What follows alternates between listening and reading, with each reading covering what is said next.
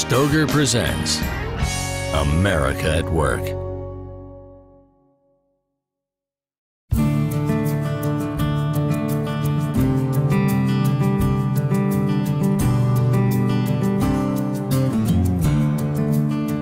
I'm Pat Vincenti. I'm a decoy carver from Churchville, Maryland. I've been carving decoys now for almost 40 years.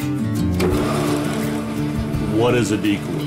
Basically what it is a spot on the water that catches the duck's attention and gets them to maybe circle back and take a second look. And it could be a black jug used to catch their attention, and then again it could be 300 pieces of art. Here on the Susquehanna Flats and the Havre de Grace area, we can document decoys back to the Civil War era. A lot of the guys worked the water, and in the spring of the year they fished, but in the winter they hunted, and they provided ducks for the market. And in order to get the ducks closer, they created their own decoys. It was not a piece of artwork, not a piece of folk art.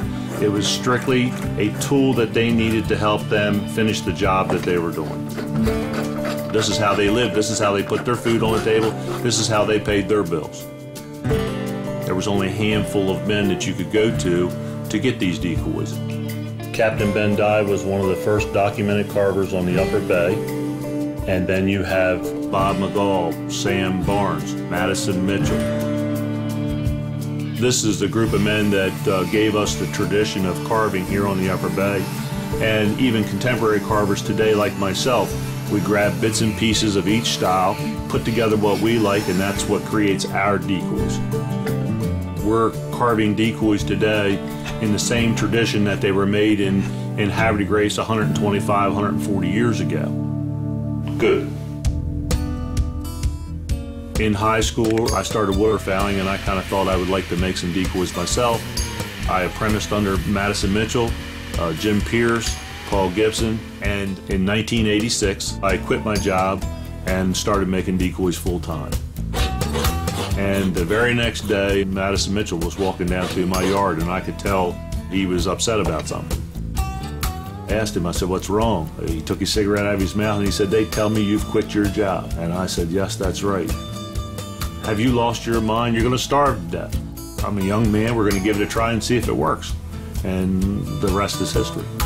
But this is not a practical way to make a living today. You have to have a passion for this, and I realized this was more than just decoy carving. It's important always to preserve your history. If you don't make the effort to preserve it, it will be gone forever. This was a way of life for our forefathers, and this is what this country was based on. This country was based on hard work, and today we're not seeing that.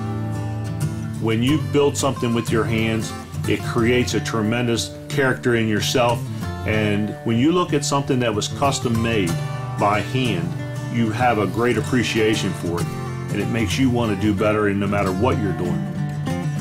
I would love to see that hard American work ethic continue. I just hope that when people look at the decoys that I made, they can recognize there was a lot of sweat and blood in that thing. And I was always told that you make the next decoy better than you did the first.